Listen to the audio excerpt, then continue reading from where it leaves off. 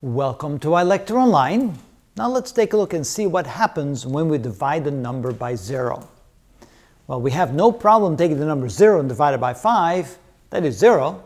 But take the number 5 and divide by 0, what do we get? Or even take the number 0 and divide by 0. What is that? So let's see what happens when we take a number like the number 5 and divide it by 1, divided by 0.1, 0.001, 0.000001 and so forth. In other words, we're dividing the number 5 by a smaller and smaller and smaller number. So you can see that eventually, if you make the number really small in the denominator, it eventually will become 0.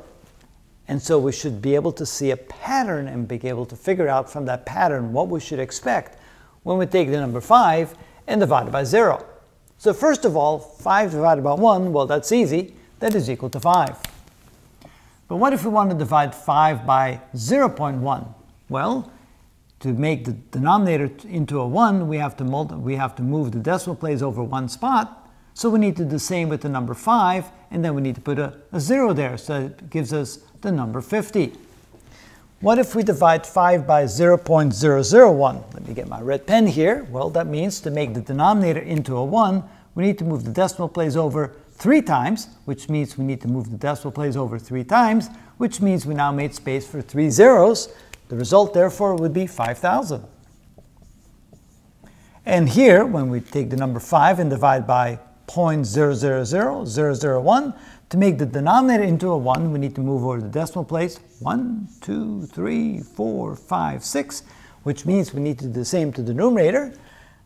1, 2, 3, 4, 5, 6, which means we left room for 6 zeros, and that means this is a 5 with 6 zeros, or 5 million.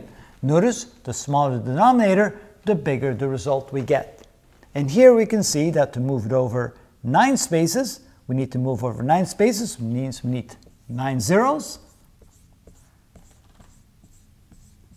So dividing 5 by 0.000000001, we end up with 5 billion. And then if we make the number even smaller, notice that's 3, 6, 9, 12, 15 decimal places. That means we'll get 15 zeros. 5 with 15 zeros, that's 3, that's 6, that's 9, that's 12, that's 15. So now finally, if we make the denominator really small, eventually we make it equal to 0. So now we get 5 divided by 0. Well, you know that the number gets bigger and bigger and bigger, so eventually when the number in the denominator becomes 0, the number becomes infinitely big. So 5 divided by 0 is therefore equal to infinity. And since infinity is not a definable number, there's nothing you can assign infinity to, because nothing in the universe is infinite. Therefore, you can say that it is undefined. So we cannot define the result. When we divide by 0, we end up with an undefined result. We end up with infinity. What about 0 divided by 0? Does that work the same way? Well, we can do this again, but instead of dividing the number 5 by a small number, we're going to divide the number 0 by a small number. For example, we'll start with 1. 0 divided by 1, well, that's equal to 1. Oh, no, that's equal to 0.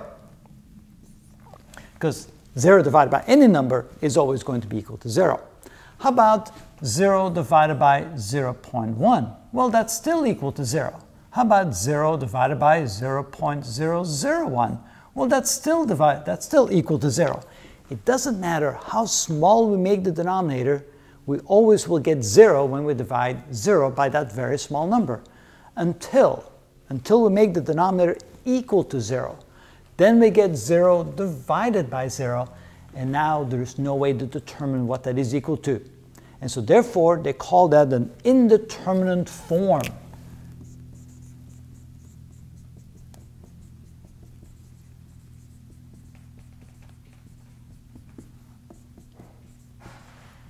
And likewise, what if we take the number infinity and divide it by 0? Again, a really big number divided by 0, no matter what the number is, there's always infinity. But now we take the number that's infinitely big, which is undefined, and we try to divide it by 0. Again, we can't determine what that is, and so therefore they call that also an indeterminate form.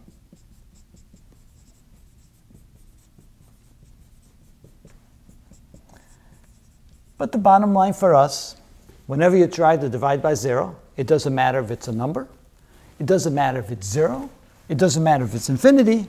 Whenever you divide by 0, you get something that's either not defined or that you cannot determine. And therefore, it's invalid. Call it invalid. Can't do anything with it. It's not a proper result.